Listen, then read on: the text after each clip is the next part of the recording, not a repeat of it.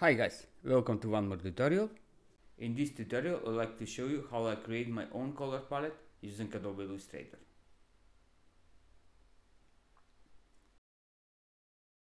First I will open a rectangle and choose the color. Since it's October now, I will be creating an autumn color palette and my main color will be orange. Alright, I have the main color. I will copy it with Ctrl+C and paste it with Ctrl+F. Then I will move the copy on the left. I will make the copy red and a bit darker so it can be like a shadow color of the main color. Once I am done, I will select the blend tool, click twice on it and select specific steps.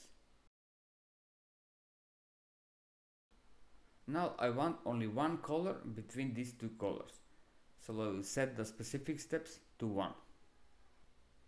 Okay, now with the blend tool selected, click on the darker tone and on the main color.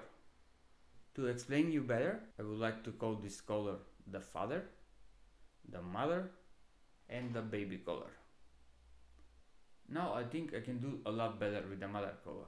I will just select the direct selection tool and click on the mother color, then change it. I will go with red with a little pink on it and go with the darker tone. Okay, this looks a lot better, so I will leave it like that. Now I got the shadow tone and all I need is the highlights tone. I will create one more rectangle. I will just hit Ctrl+F since my last copy was a rectangle. Move this copy on the right. I will be changing this copy to a brighter yellow. I think this will be perfect for my palette.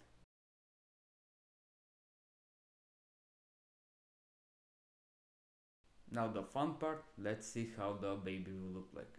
I will just grab the blend tool, click on the father color and click on the mother color. This looks good.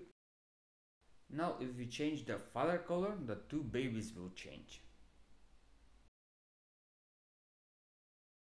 But if we change the mother color, only the baby next to the mother will change.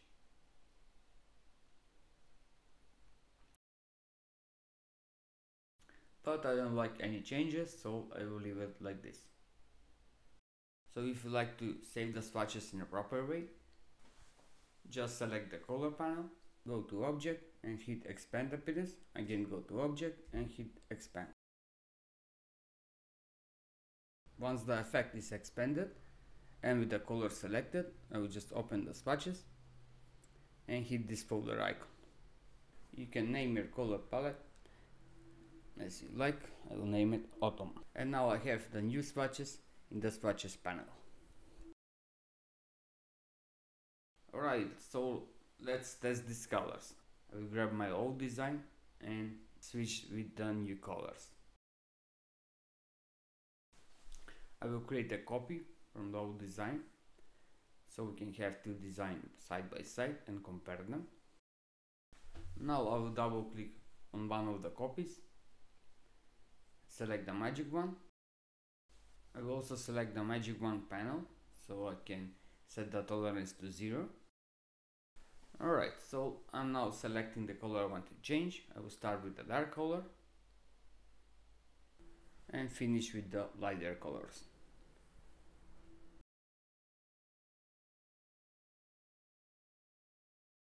And there we have it. It's not like the old design is bad, but this new palette gave it more contrast or more vibrant colors. And that's it guys. Hope you found this video useful, and if you did, hit that like button. And if you want to see more tutorials like this one, subscribe to my channel. Wish you happy designing. Cheers!